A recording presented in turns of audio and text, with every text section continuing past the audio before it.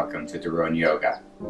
Many times I've been asked about doing asana practice. Does that count as meditation?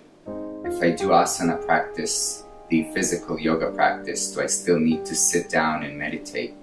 Well, what about if I'm very mindful when I cut vegetables or eat my food? Mindful practices are extremely important and extremely useful. They really help train the mind to be steady at the task at hand. They train the mind to be steady and not wander around. They train the mind one-pointed focusedness. That's really important. But when we sit down, there's some other stuff that happens. We are not using our senses.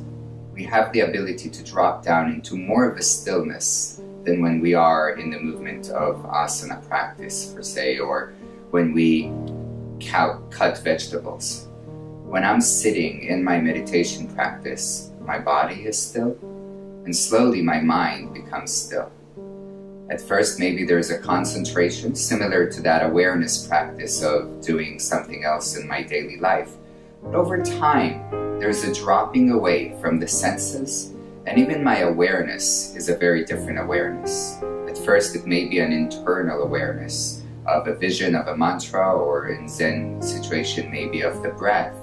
But over time, even that awareness will develop into an awareness that's not internal or external.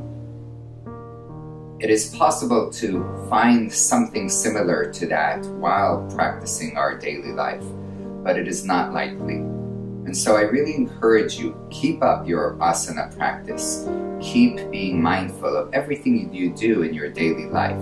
And yet at the same time, recognize that there's no real substitute to sitting down, to taking seriously still time to sit, breathe, and meditate. So hopefully, I know it's hard, but try to find a place in your life to do both, because both are important. Namaste. Subscribe, leave a comment, and I'll see you all soon. Thanks again. Bye-bye.